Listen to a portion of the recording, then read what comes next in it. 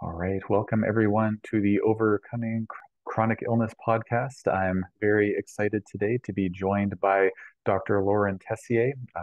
Dr. Tessier is a naturopathic doctor who practices in the US of A.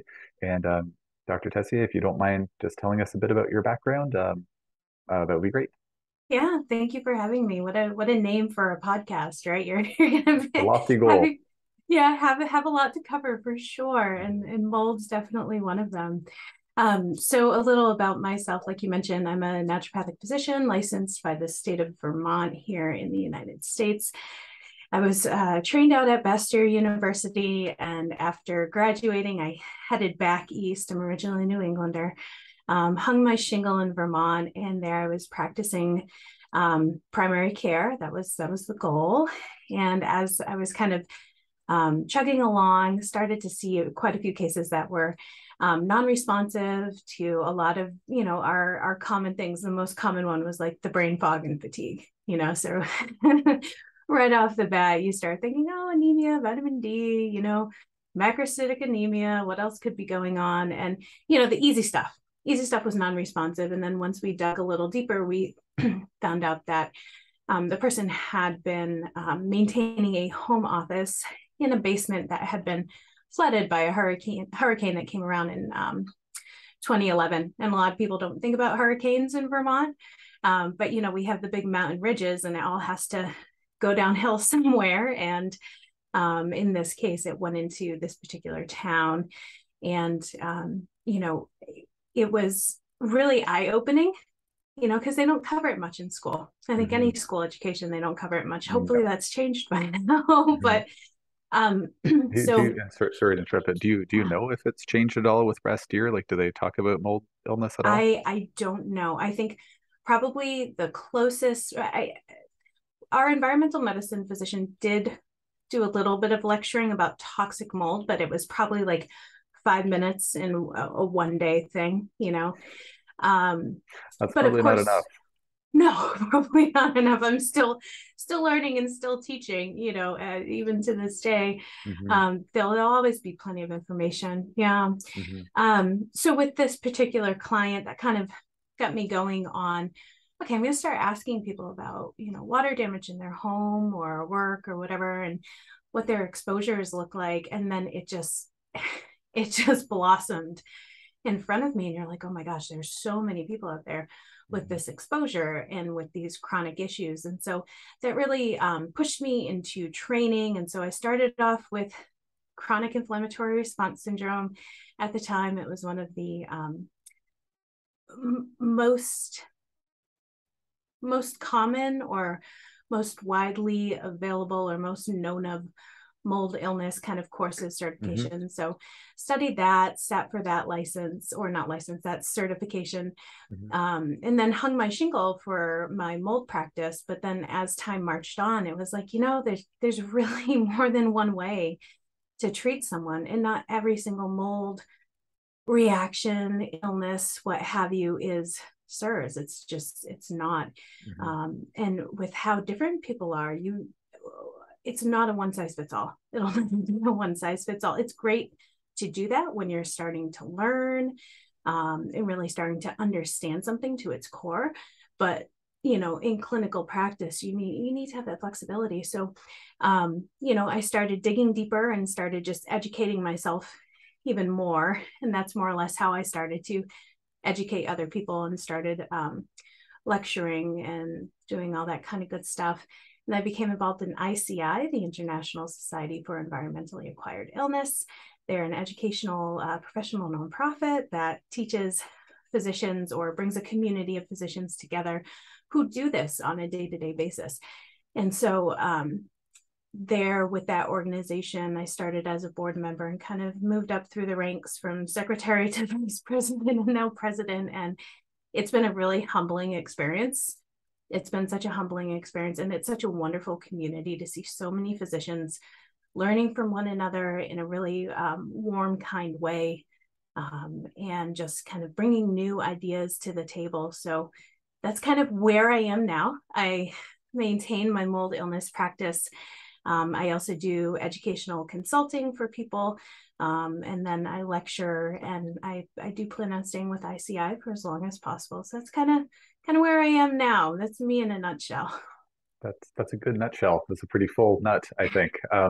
Yeah, and ICI is just such an amazing organization. I've never had the opportunity to date to go to one of the in-person conferences, but just from what I gather from the online forum and the recordings of other courses and whatnot, like yeah, there's just so much integrity and compassion and just innovation. It's just awesome. So it's a Yeah. great group to be the head of, I would say.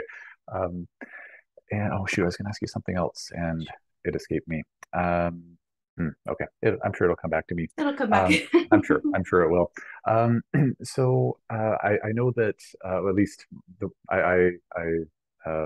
you're a bit synonymous with mold toxicity in my mind. So maybe I didn't want to pigeonhole you with this interview. I have a bunch of questions on a bunch of different topics. Of course, mold has its tendrils. Mold toxicity has its tendrils in so many different areas. But if it's right with you, I'm just going to start off with a question about mitochondrial function, if that's okay. Sure, Um, absolutely. so as anyone who follows me on social media knows, I have a bit of an obsession with mitochondrial health and function. And a couple of years ago, I know that you wrote a great article in the NDNR looking at the impact of mycotoxins on fatigue, and you talked about mitochondrial dysfunction in there. And so I'm just wondering if you could tell the listeners what approach you take, kind of a two-part question. So the first part is what approach you take to assess mitochondrial function in patients that you're working with. Sure. So when I work with clients that, well, I have to reel it back a little bit. So the biggest mechanism of action that we think for mycotoxins is oxidation leading to lipid peroxidation. Lipid peroxidation is, the damage of fatty substances, and fatty substances make up our membranes of all our cells, our membranes of our organelles, including the mitochondria. And so there's a good amount of research that shows that there's a lot of just outrageous mitochondrial dysfunction that happens with mycotoxin exposure. For me, I do more of an approach of kind of the what I need to fix when it comes from a mycotoxin standpoint, rather than how severe. I don't know if that makes sense. So I don't do the AOH DG. I don't do that. I don't do the malonaldehyde. I'm sure a lot of people are gasping now at that point, but for me, it's more, I want to get their toxic burden down, and I want to do it in a way that's as affordable as possible without kind of adding too much data onto it. And then based on clinical symptoms of what's happening, of, how well their detox pathways are moving forward, how well just the rest of their global metabolism seems to be moving forward, then I'll tweak things there. I'm sure that there's more. I'm sure I could learn a lot from you when it comes from that topic. But yeah, I try to KISS, right? I try to keep things as simple as possible when I work with people. And just for anyone who's not familiar with the KISS acronym, keep it simple, stupid, I believe, or maybe that's keep it simple, sweetheart. Is it sweetheart? Oh my gosh. Okay. I'm going you're against right. all Canadian You're right. stereotypes here. That was so unfriendly of me. That's the only I've never heard the sweetheart. That's much nicer. Yeah. I think that's just the mother in me where you're Okay. That must be it. There was one lecture I went to once, and the guy actually was like a weekend course, and like the guy just said KISS like on every slide pretty much, and he just always said keep it simple, stupid. I think it's like a Pavlovian response for me now. So anyways, yeah, keeping it simple for sure. And like despite my questionably healthy or unhealthy obsession with mitochondria, my favorite test is just ask the patient, like, are you tired? And if they say yes, you've got mitochondrial dysfunction. That's the end of the story. So in terms of like say organic acid testing, or like some of the genetic tests that are out there, or like genomic testing or something, like do you look at any of those things with patients to assess their mitochondrial function? I will let those inform a case if they've been done by other physicians. Sure. So if someone's like, oh, I have an oat test from a month or two ago, can I bring it in? I'm like, sure, let's sit down, let's look about this. Yeah. Also like, what supplements were you on when you were taking these? These are a snapshot in time.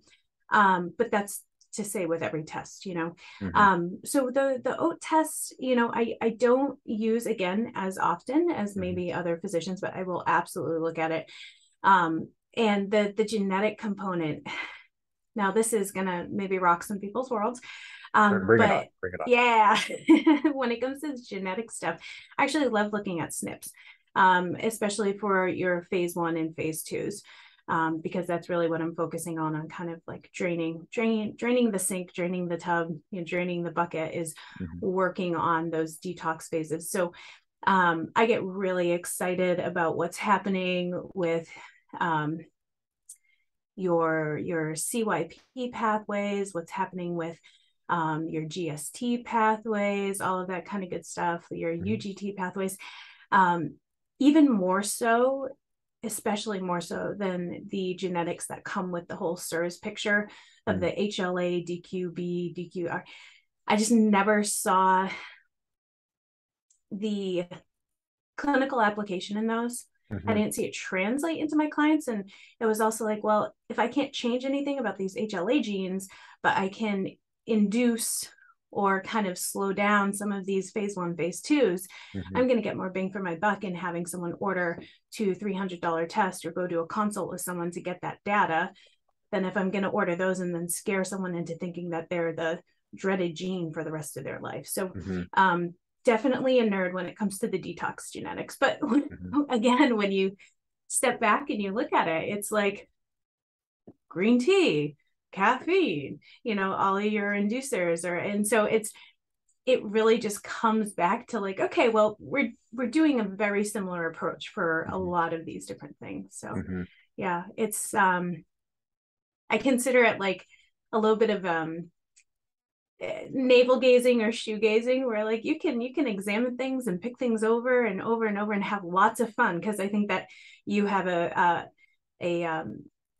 data oriented mindset. Hmm. I'm guessing similar to myself, Yeah, and so for sure. it gets really fun to go through and dig down, and then after you've done this 10 times, 30 times, hundreds of times, you're like, okay, it's a very similar approach for a lot of what we're doing here. It's so true. Yeah. It's yeah, I oftentimes will say to patients when they're making that decision, like, okay, are we going to do testing or are we going to, move ahead more clinically? And it's like, well, of all the hundreds of reports I've seen, like, these are the most common things that come up in analogous cases. And, sometimes you get surprised, but Right. yeah, there's something to be said about clinical experience. It's valuable in many ways. Absolutely. Absolutely. And then there's always the clinical experience where you move through knowing these things, and then you get, like you said, like you get that curveball, you get that Hmm. surprise every now and then. So For yeah. sure. Yeah. Yeah. I do have one other mitochondrial question there, but I did remember what my other question was that I forgot earlier. You mentioned when you were giving your little mini bio there that you do educational consultation, I think you Mm-hmm. said. And so would you mind just elaborating on what you mean by that? Sure. So I don't know if this is the same thing in Canada, but in the United States, for naturopathic physicians, we have different scopes of practice in different states. Hmm. And so in the US, that's our biggest issue when people are going from state to state, even if it's a licensed state. So in the state of Vermont, we have huge prescriptive rights. Maryland, you have licensure, but you need to be supervised under an MD. And so what ends up happening is, I think a lot of people you tend to practice in a cavalier manner Hmm. here stateside, but I like being very cautious. Hmm. So with the educational consults, what it ends up being is I'm not prescribing, I'm not ordering tests, I'm not providing super bills, I'm not diagnosing. Instead, I'm speaking globally about a case and kind of putting together a write-up for someone to bring with them to their physician to have Hmm. these dialogues. And one of the things that we do encourage people to kind of iron out beforehand is making sure that their physician is receptive Hmm. to getting this feedback and hearing this education. So that's really what an educational wellness consult is. So I Okay. have those clients through Life After Mold. And then I have my Tessier Medical, which is my actual patients who are coming in, having their butt in the seat, and we're doing all of, the prescriptive, the ordering labs, all that kind of good stuff. Gotcha. Okay, Yeah. great.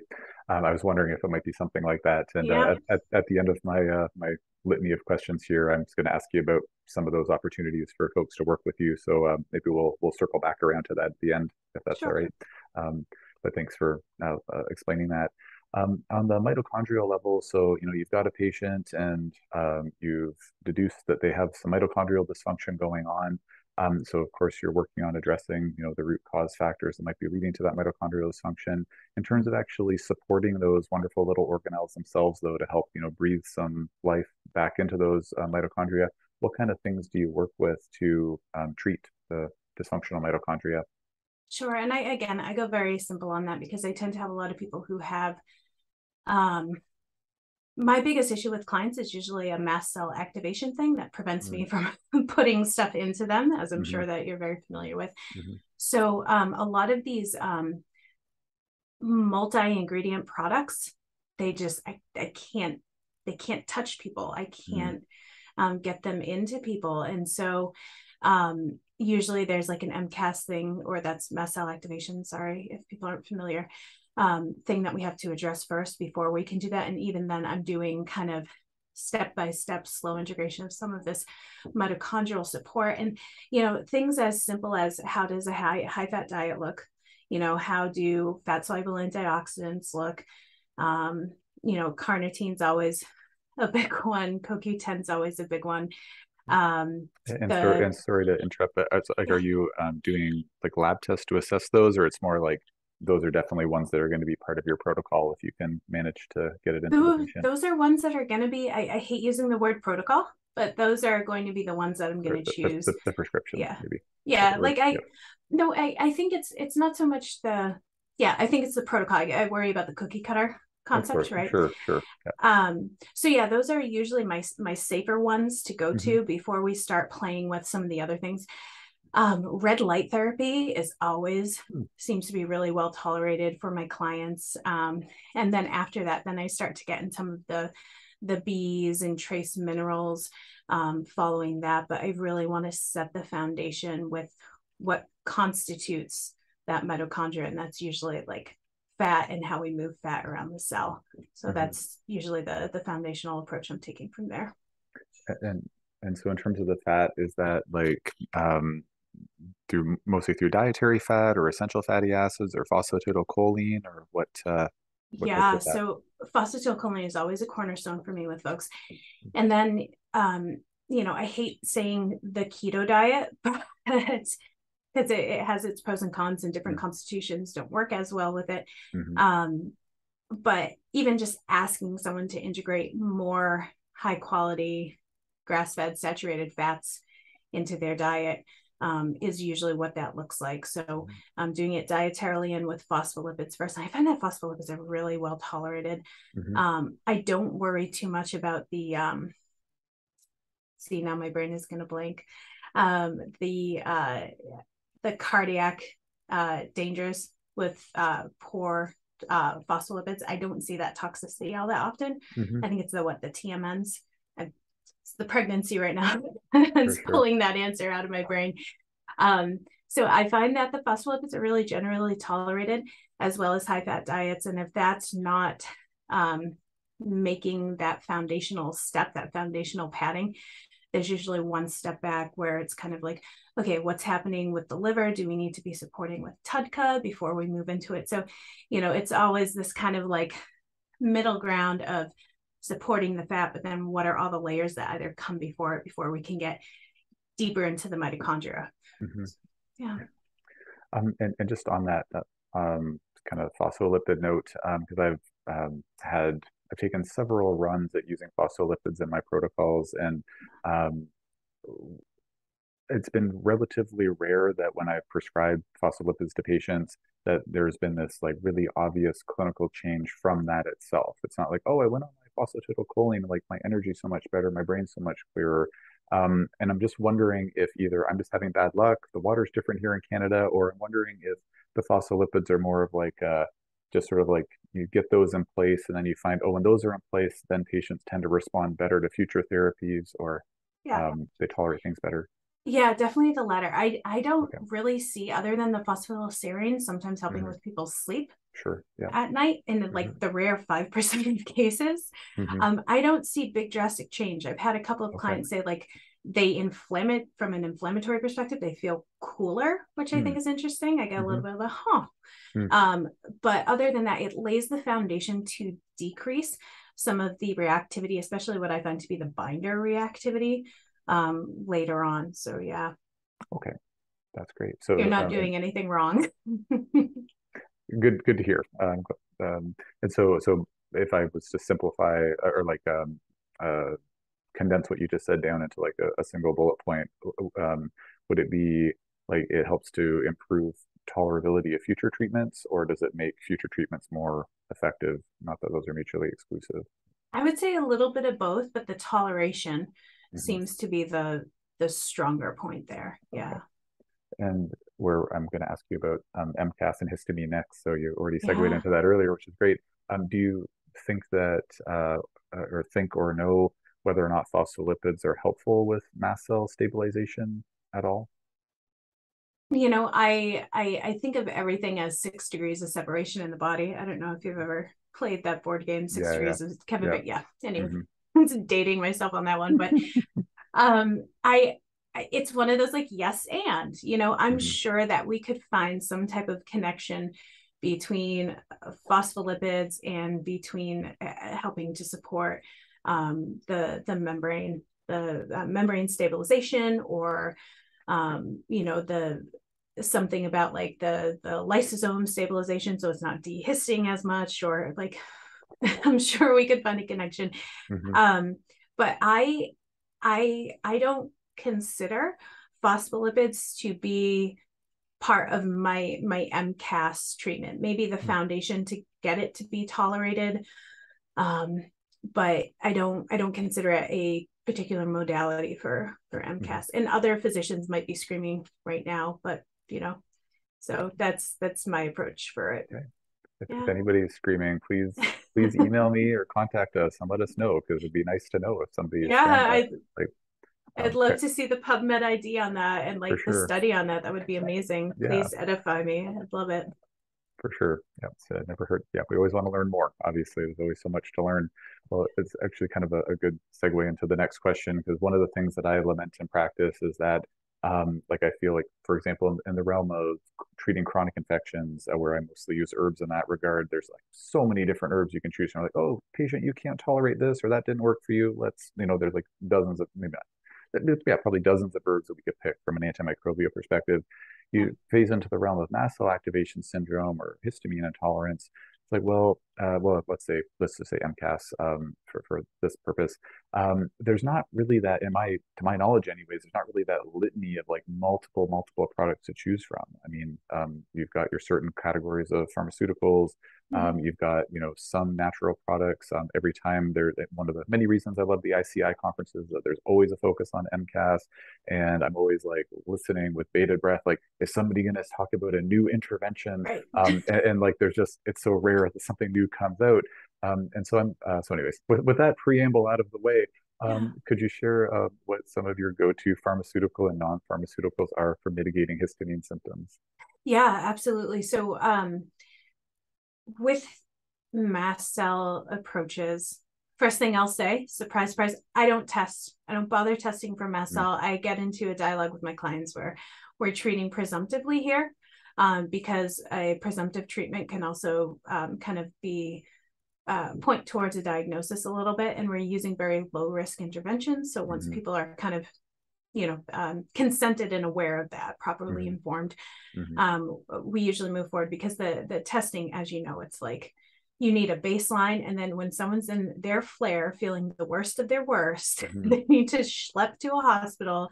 Actually, it's like it's no, I'm Not not going to ideal. do that. Yeah. Hmm. So I do a lot of presumptive treatment, and I start with my H1 then H2 blockers. Hmm. You know, and the reason why is I find that herbs can get you in trouble. A lot of people freely use herbs without um, thinking about the risks, they think, Mm. oh, they're natural, so they must be great. And you and I both know, like, you can really upset someone's system with herbs. And so Mhm. I think that there is a time and place for pharmaceuticals and direct targeted pharmaceutical action. In this case, the H1s and H2s. I tend to be a big fan of Benadryl, so the first generation H1s, unless someone tends to have an antithetical reaction where they get stimmy with it. Mhm. And then I'd consider going to the ones that don't cross the blood-brain barrier as much. H2s, Pepsid AC, a lot of people are really nervous about that one just because they usually come to you and they say, I've worked on my gut for so long, like I Mhm. don't want to throw it off. Mhm. And I always try to reassure people that we're not necessarily blocking acid. You know, I'm sure there's a couple of degrees of separation between H2 and blocking acid, but it's not a omeprazole or anything like that. We're Mhm. working more the histamine target. So H1, H2s, and I like those because they're over the counter. They Mhm. have low financial risk. They have just so much going on with them. So I try to go as easy peasy as that. After that, you know, we'll go into cromolyn, we'll go into ketotifen. Those are kind of my second levels just because cromolyn's a pain in the butt and ketotifen has to be compounded, which Mhm. can get expensive. But the nice part about cromolyn too is you can directly target different tissues. So if someone is having more of a mast cell GI issue, you can do the liquid, or if they're tending to have more of a nasal respiratory, you can do, you know, the nasal sprays or even the eye drops. So I think that there's a benefit to cromolyn on that front. And then moving on from there, you know, there can be an amalgamation of all of those H1, H2s, and stabilizers. And then once I kind of get someone balanced, and we maintain them for a while and we do our detox work, then we'll start to consider bringing on a natural substance so we can kind of put something more natural on and take off something more synthetic for Mhm. people. But usually once we get the mast cells kind of calm down, then I start, once we get the mast cells calm down, then we can move into detox. And then after that is when we start to work more the immunomodulation of trying to get things balanced back in. And then we take off the mast cell stuff. Mhm. Um, from the herbal perspective, gosh, people love quercetin, and I see like a 20% effectiveness. And like I'll, you know, people can get up to like 3,600 milligrams a day. Like A lot. right, it's tons and it's so expensive. Mhm. And um it's a mixed bag. And I'm always surprised when someone says, oh yeah, I take quercetin, I do great. Okay, Mhm. perfect. Like let's not change that. Mhm. But you know, there's just there's so many different things that people say from an herbal perspective can help mast cells. And I see it and I see some benefit. And you know, heaven forgive me, but I feel like a lot of times it's people who might be a little bit newer to botanical medicine Mhm. who engage it in a way that like it has all the answers, Mhm. because it doesn't. Like you know, quercetin is not always going to work in someone. ECGC is not always going to work for some, or the green tea extract. Um, you know, black seed is not always going to work for people. So I don't know. I have a little bit of mixed emotions there. And then on top of it, you'll have patients who'll come in who'll say that has oxalates in it. Like I Mhm. can't do that. And Mhm. so you kind of, I feel like there's a little bit more safety in the pharmaceutical approaches. But if someone comes in and they say, you know, I don't want to do the pharma, I'm always going to work with them and try to Sure. do the more natural approaches. But if we're going from brass tacks where, you know, no one has a desire to move one way or the other, I'm usually going to start with the over the counter pharmaceuticals. Mhm. Great. Yeah, me too. For all the reasons you said, I think my success rate with quercetin's a little bit higher, but I also find that if a patient's like in just full blown MCAS mode out of the gate, I don't even bring up the quercetin as a rule unless Right. pharmaceuticals are off the table because it's just so rare that it helps. But once things start to settle down enough, it sometimes works better as they're settling a bit as you were alluding to there. I think. Um, I have about 10 more questions that just generated from Sure. everything that you just said. So we're never going to get through this list, but that's okay. It's all been riveting for me so far. So one happy camper in the audience anyway so far.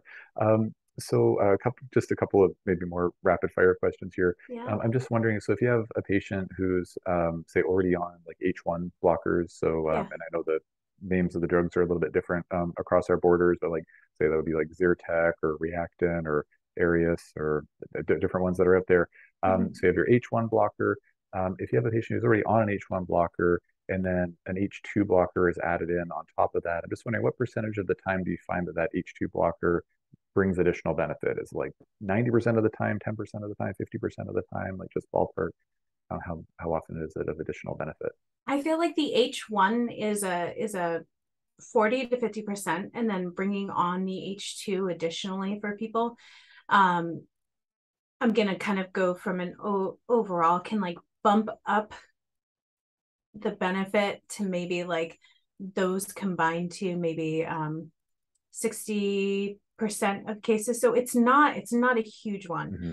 by Okay. any means. Yeah, Hmm. usually if we're not finding the benefit in H1, Hmm. I I have a little bit of foreshadowing in my gut that we're probably going to need an H2 and cromolyn Hmm. to move forward. Right. Okay. And how often, like when patients do go on those H2 blockers, do you find that they have digestive consequences? Really Very rare. Yeah, rarely, good. very rarely. That's great. It's a hard thing to convince people though, because I mean, gut health Yeah. is so in their face all the time. And it's when someone's committed and dedicated, they have given up so much to work Hmm. on their gut health. So yeah. Yeah, I hear you. Um, Yeah. and then in terms of the dosing for H1 blockers, and I should have said this at the start of our chat, but nothing that we're talking about today should be construed as medical advice. This is Yes. all for informational purposes only. Talk to your personal health care provider before making any medical decisions for yourself. Um, and I'm not going to ask about specifics of dosing. I might email you later about this, but I'm just curious. Like typically the dosing that you find for folks, how often would you need to go like markedly above what's on, the box, like for the OTC stuff, like I getting have into always more? I have people start with half tabs Sure. because yeah, Yeah. I don't know Always what's want to going to start happen low. in, Yep. Yep. like even Smart. lower than the box. Um, I I tell people that if you're getting up to 50 and you're not seeing a shift and a change, Mm. whether it's with reactivity or the anxiety that comes with the stimulating histamine, Hmm. like it's probably not our intervention. Like Hmm. I don't want people up on 75 milligrams of Benadryl. Hmm. So I try to go maybe 2 times what that suggested limit is. Hmm. Maybe more people are, more cavalier when it comes to that kind of stuff, but Hmm. I still want to push it. Hmm. And like how often would folks need to go like kind of above that typical like OTC dose like that's on the box in your experience? Yeah, I feel like quite a few, I don't want to say like 50 to 60% Okay. go up to the 50 Yeah. milligrams. And like they'll notice that there's additional benefit if they go higher. Um, no, not necessarily. We kind of get them up to the 50 and Hmm. then we stop there. And if they don't have benefit, then we bring on the H2 and add it on as another layer. Yeah. Okay. Yeah. And then also just in terms of like, just for folks listening, so like first generation antihistamines like Benadryl, they cross the blood-brain barrier.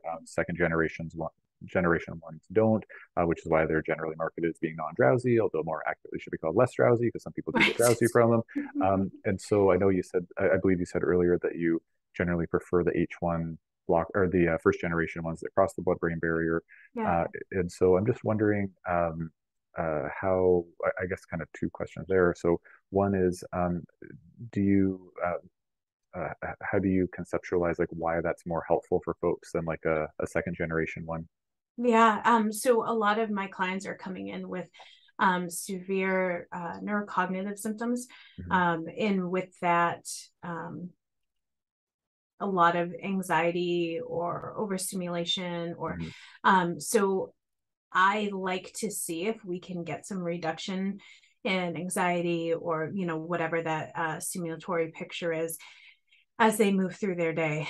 Hmm. um, So that's why I like the H1. So even this is actually a good segue.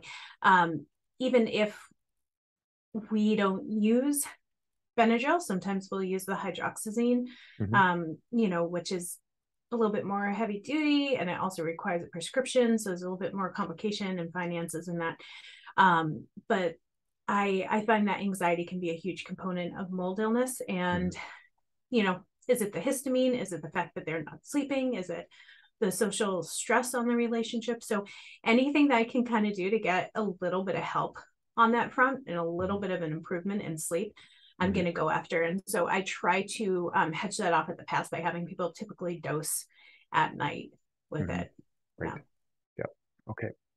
And then one last question here, kind of on this topic.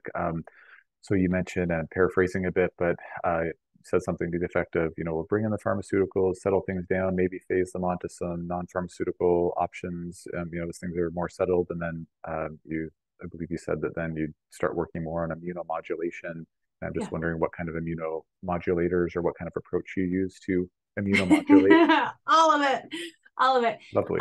I've been playing around recently with the Cyrex lymphocyte map test. I don't know if you can get it in Canada. It might be only stateside. Sure. But the beautiful part about it is it goes through all of your different subsets.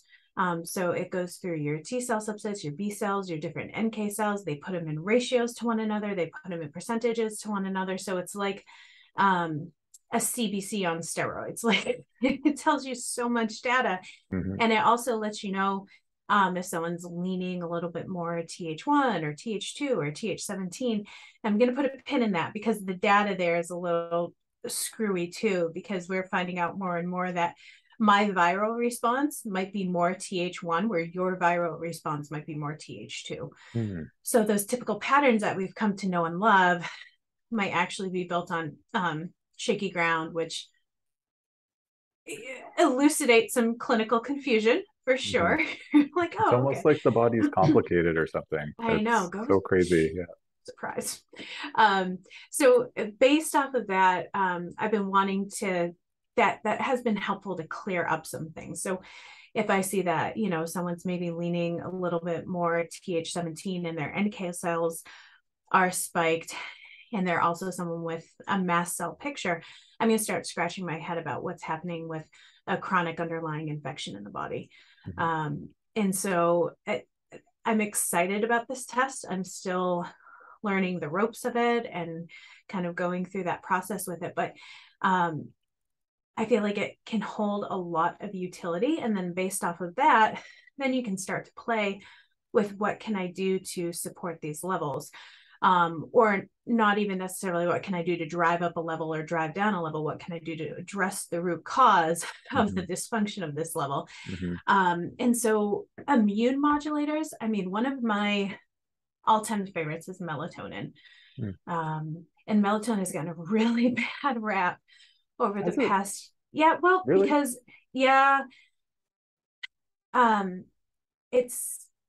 it's because over-the-counter medications, over-the-counter supplements have been tested, and like 3 milligram melatonin will have 30 milligram melatonin in it. Oh, wow.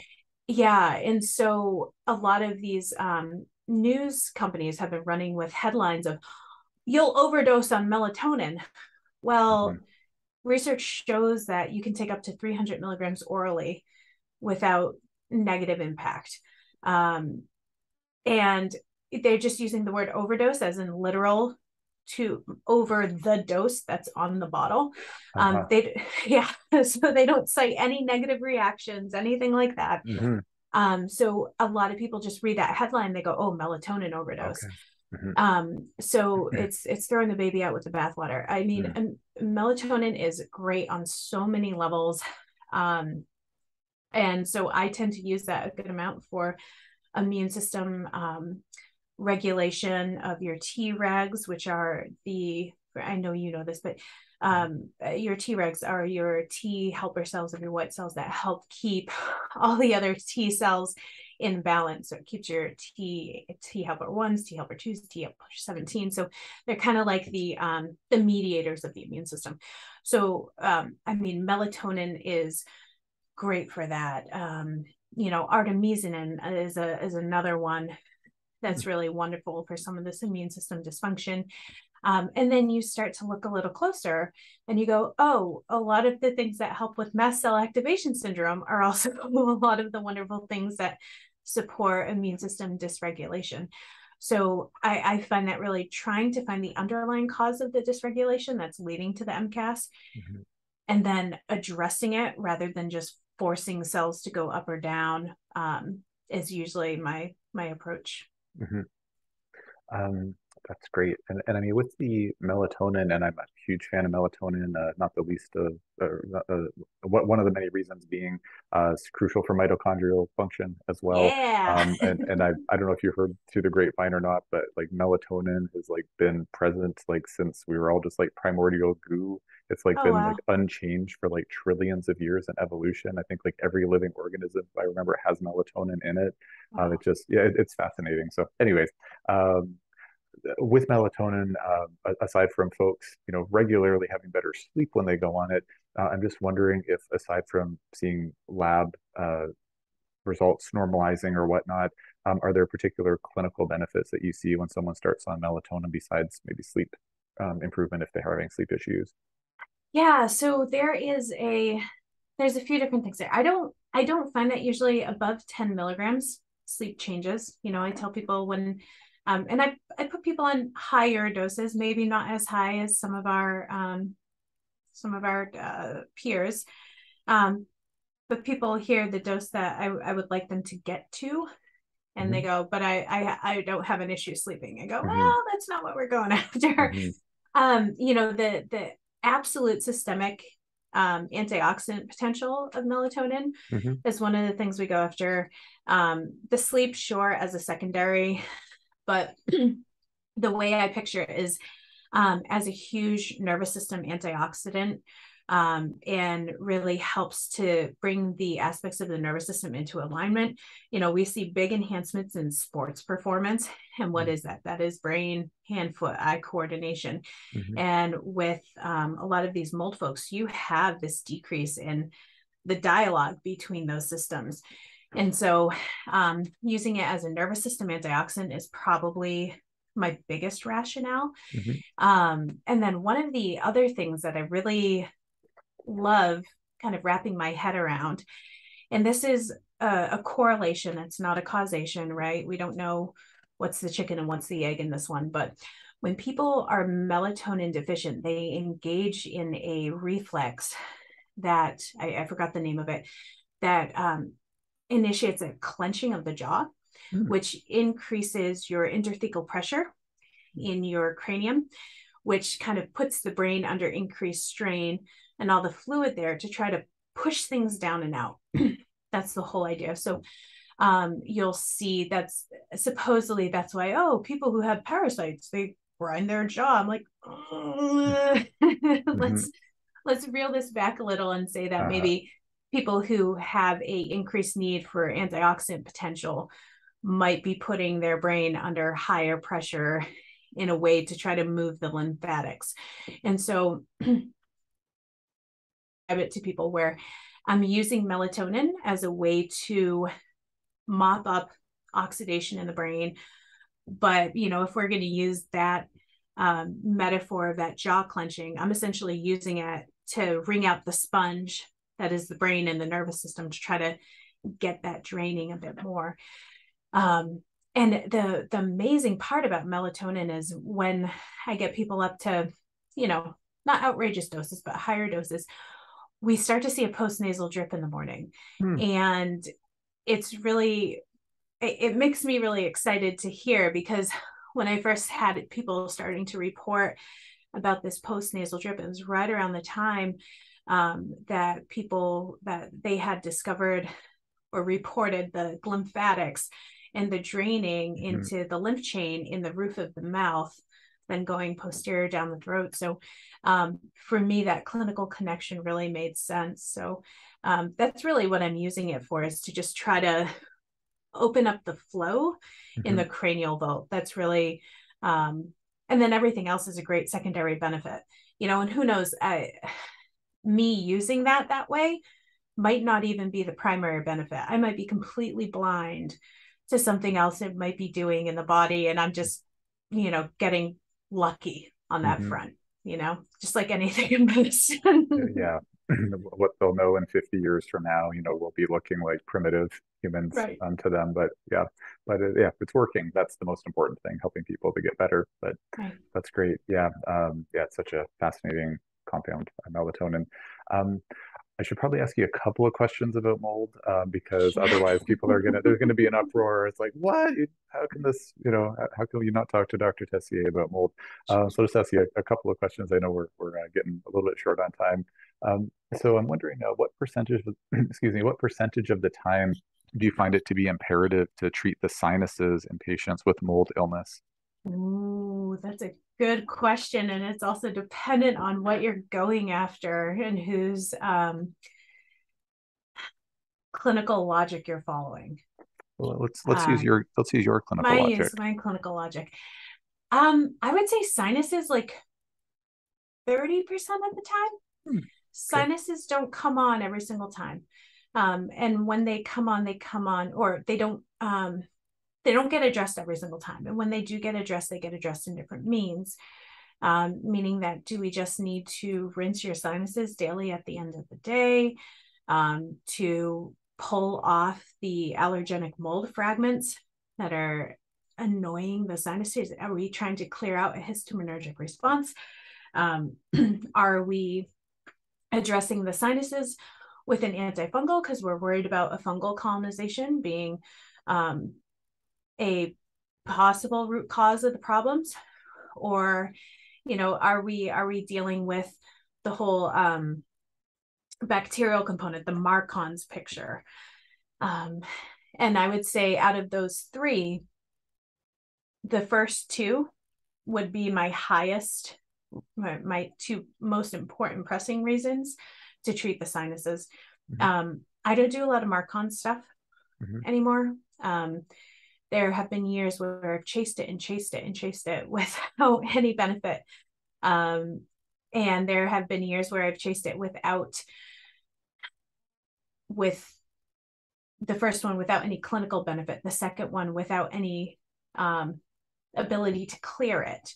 And then there are other times where we've cleared it and people seem to get re-inoculated, but the symptoms don't come back. And so it really varies widely when it comes to that Marcon's picture. And, I'm not going to put people in a holding pattern based on a protocol where you have to clear Marcons before you get to the next step.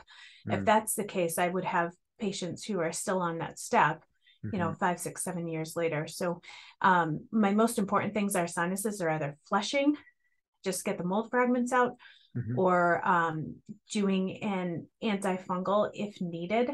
Hmm. If we're worried about something kicking around there. And the antifungal thing, I'm not poo-pooing that. I've had clients where they've had severe um, left-sided neck shoulder pain going from jaw down to shoulder.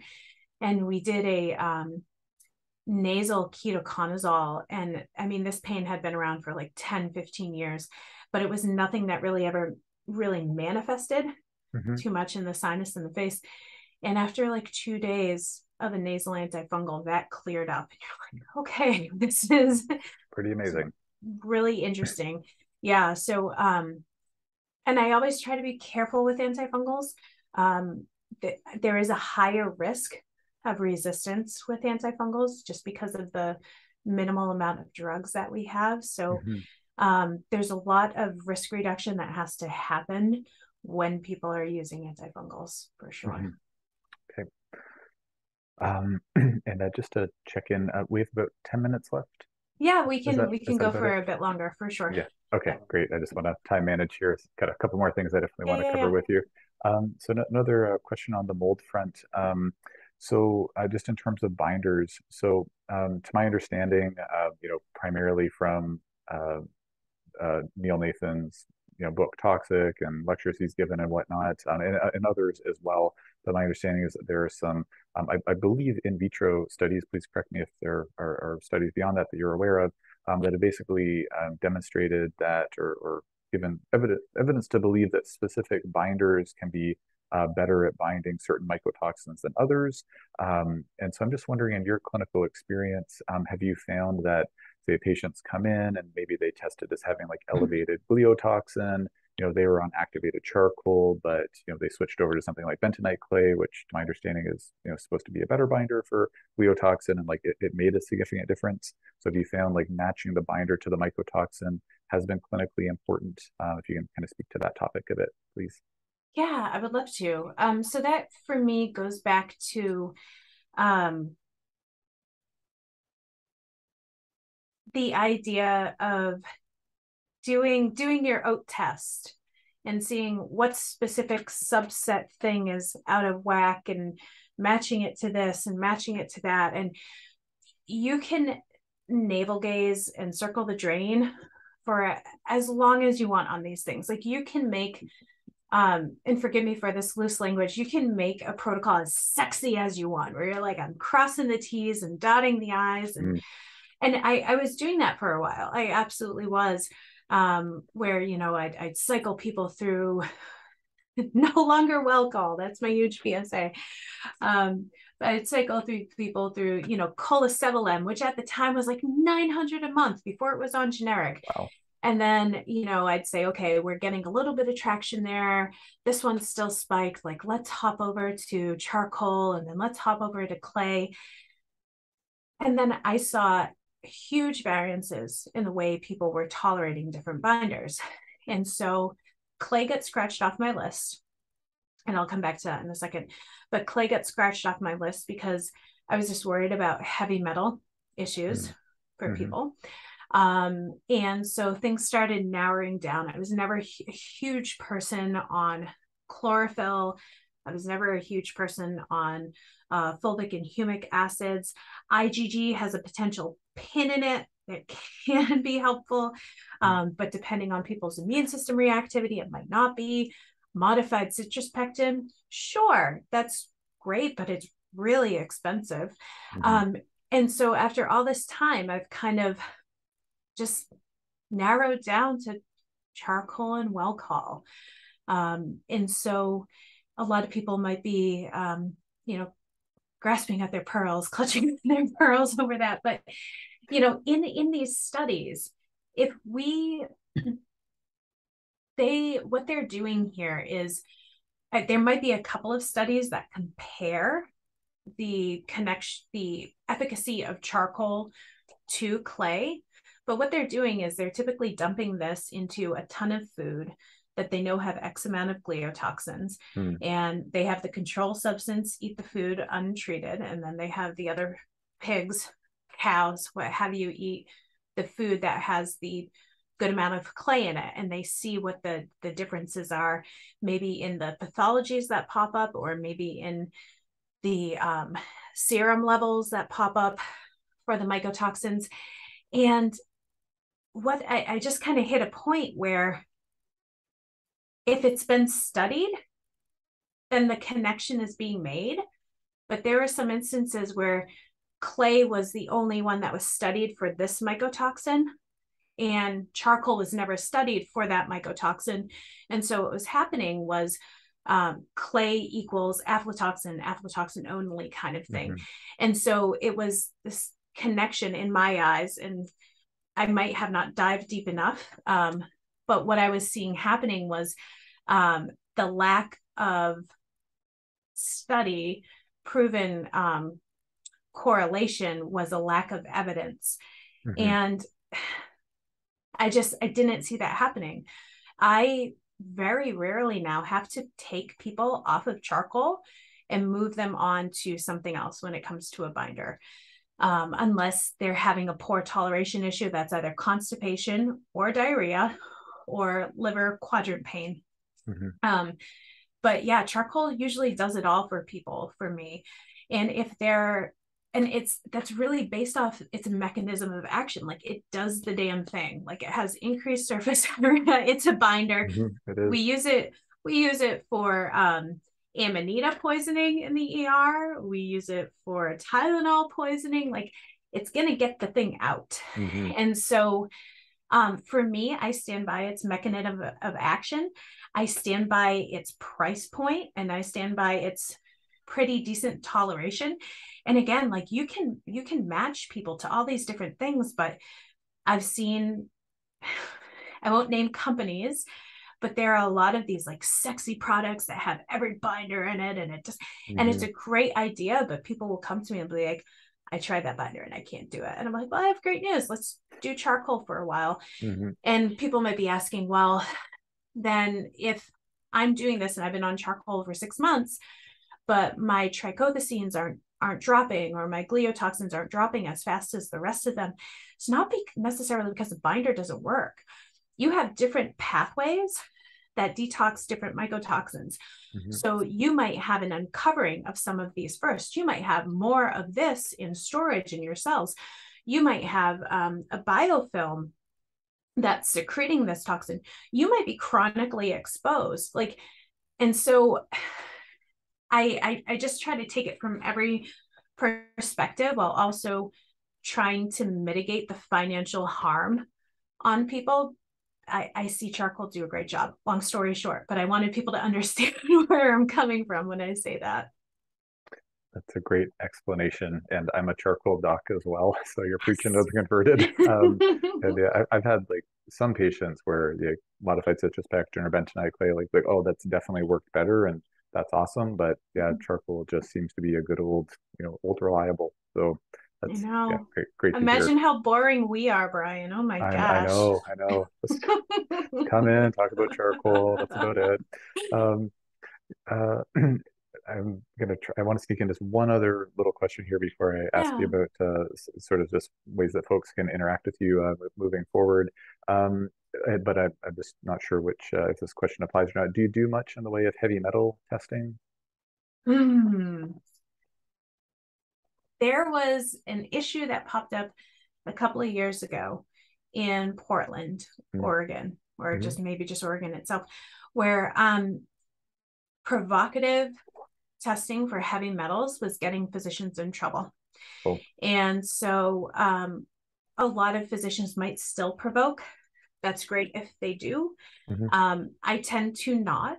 Mm-hmm. When I do it, I'm doing usually like a um, proprietary lab, some type of like, out of pocket lab for my testing, paired with insurance testing for what I can get for urine and blood. And then I'm comparing it to the NHANES data Mm-hmm.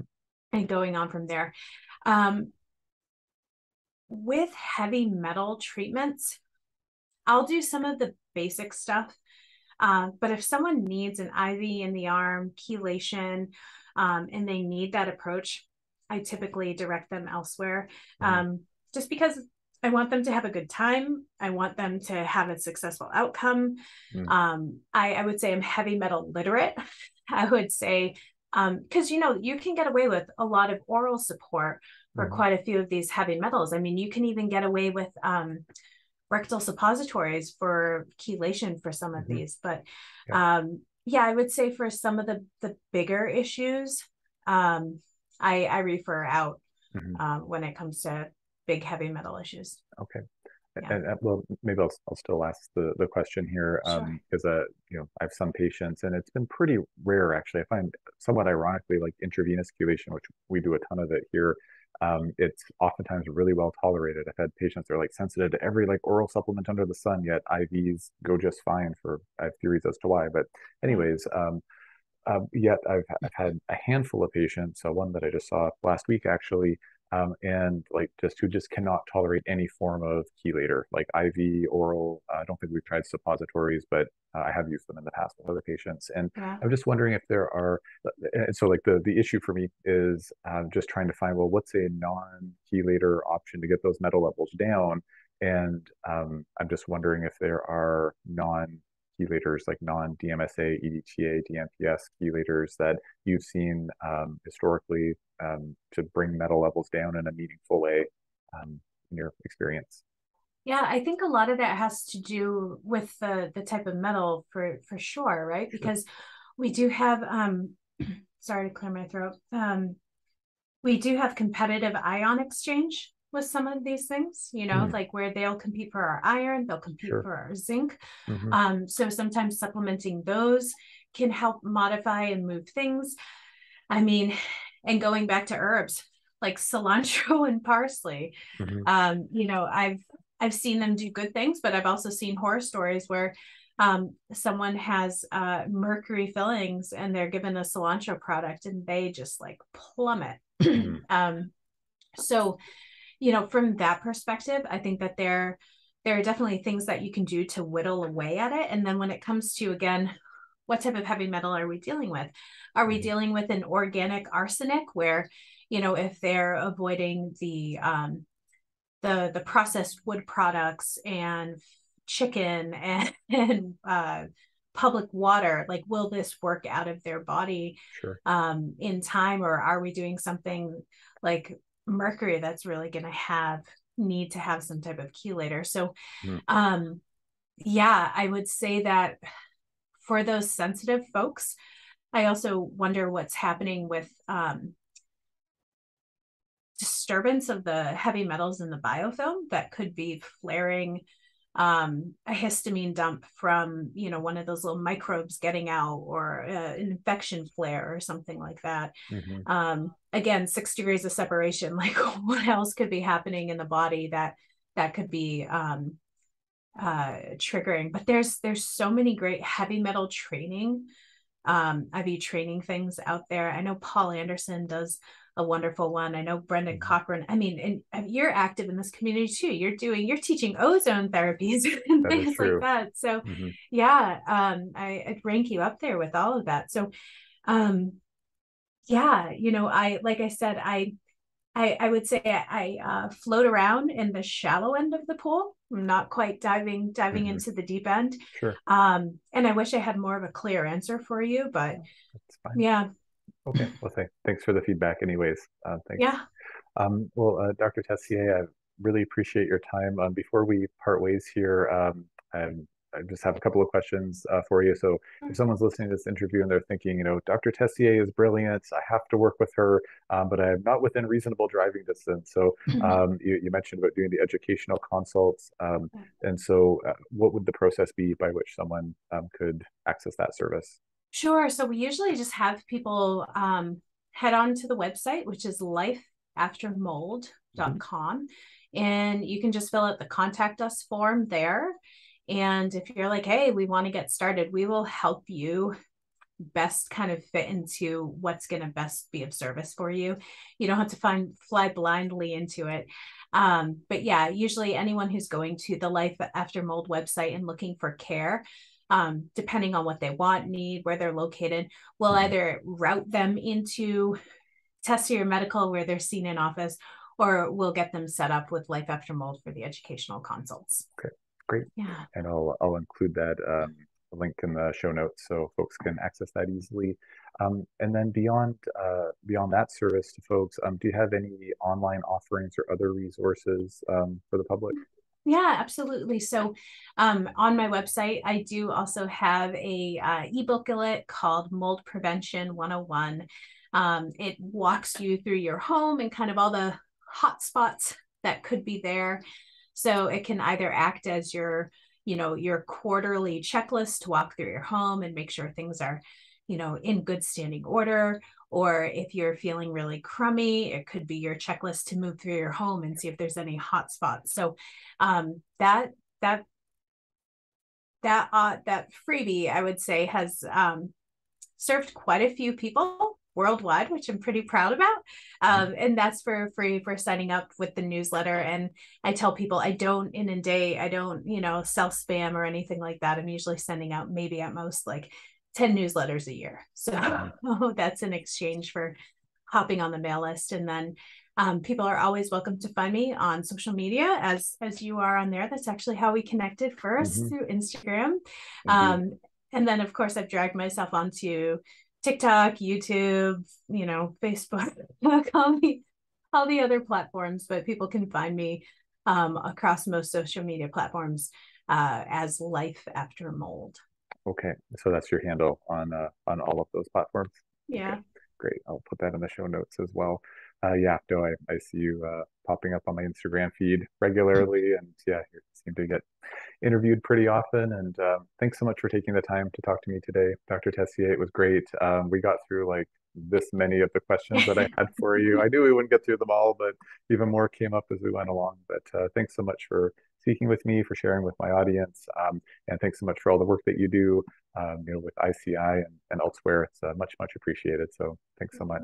Thank you so much. I've had a great time. It's wonderful interacting with a kind kindred spirit. So thank you. It's kind of you to say. Thanks. Well, take care.